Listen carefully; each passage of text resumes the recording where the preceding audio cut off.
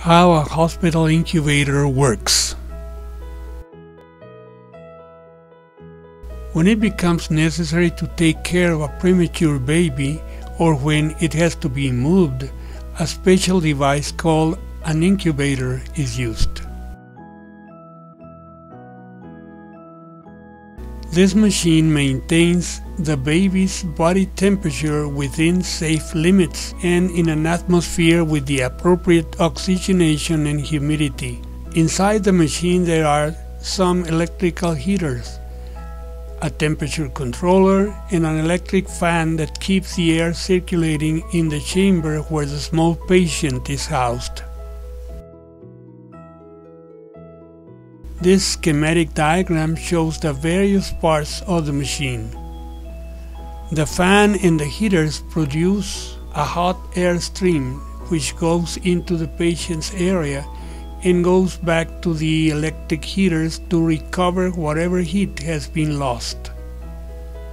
The electrical connections are made in such a way that the heaters cannot be turned on if the fan is not running, in order to avoid overheating. There is also a thermostat, which determines the maximum temperature produced to maintain it within the appropriate limits. In addition, an incubator has the necessary fittings to connect an oxygen tank and a humidifier, which adds moisture to the air if necessary.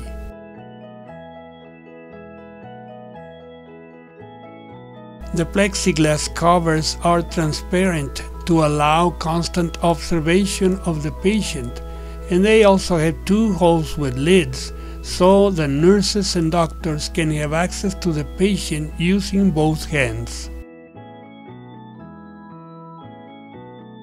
The inside of the incubator is easy to clean, so foreign substances can be kept out. This is basically how an incubator works.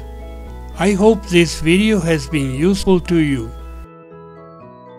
Thanks for watching, and please subscribe to my channel.